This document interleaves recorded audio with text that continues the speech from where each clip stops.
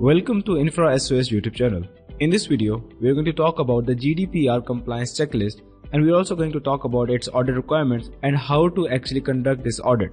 So let's start this video with what actually is GDPR. Well, GDPR rules prevent organizations from acquiring user information without consent. You must gain the user's permission to collect and use their data. Above all, the GDPR aims to provide complete privacy protection and allows citizens to choose who can gather, analyze, and use their data. Now that we are familiar with what GDPR is, now let's talk about the 10 GDPR compliance requirements. So starting off this list, we have number 1, which is fair, transparent, and lawful data processing. Well, the GDPR requires organizations to document lawful reasons when processing users' data. First, you should inform individuals about collecting personal data. Then, you should provide valid reasons why your organization collects and processes personal data. After all data processing must be based upon a legitimate purpose. Number 2, we have the review of data protection policies. Now, in order to be compliant with the GDPR, you must implement a data protection policy. If you already have a data protection policy, then you must review it regularly and keep it up to date. Number 3, we have to conduct our Data Protection Impact Assessment or DPIA. Now, the organization that handles extremely sensitive data must conduct a Data Protection Impact Assessment DPIA.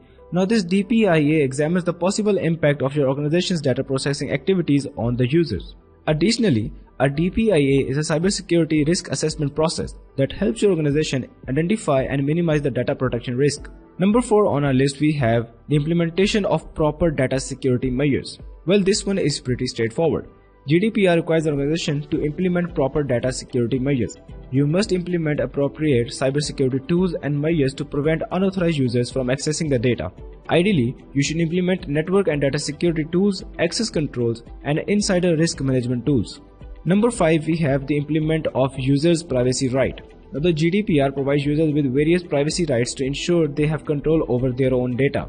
Now, in this essence, there are 8 rights that your organization should grant data users, and all of these have been listed onto the screen. Number 6, we have the documentation of your GDPR compliance. Now, keeping a proper documentation is crucial for a GDPR compliance. In that particular document, you have to demonstrate to the authorities that all of the data is processed legally within the rules. You can keep a GDPR diary map showing that your organization's data flow process complies with the set rules according to the GDPR compliance.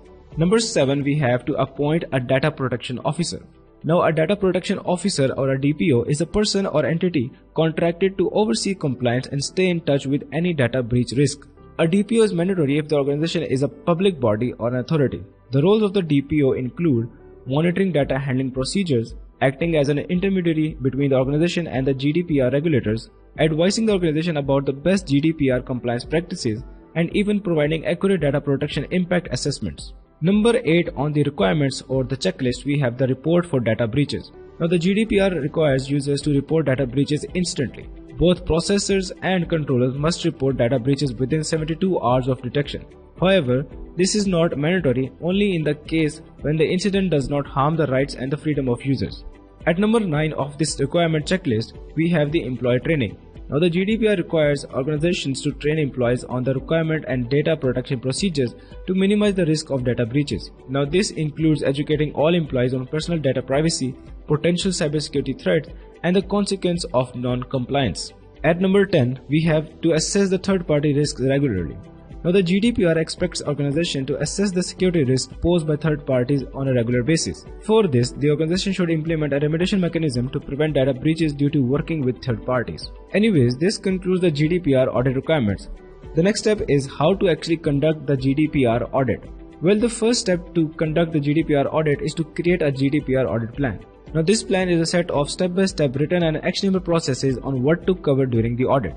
Now, the organization needs to be aware of the data it holds throughout its life cycle.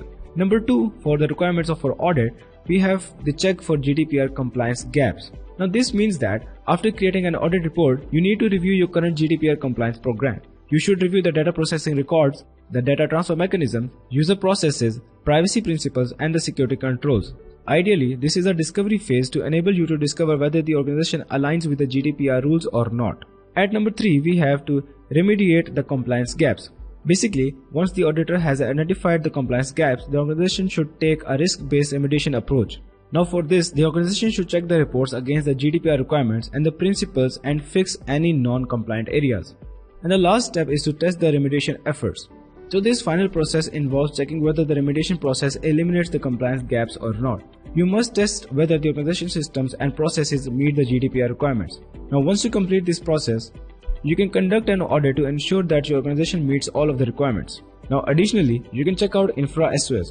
Because with Infra SOS, you can check if your Office 365 users and the Active Directory users are compliant for GDPR and other compliance frameworks. Now the link for this Infra SOS is in the description box, so make sure to check it out. And that also brings us to the end of this video. Now if you want to learn more information about the GDPR compliance list, then you can simply check out the blog link in the description box. And if you've learned anything new with this video, then make sure to leave a like and subscribe to the channel.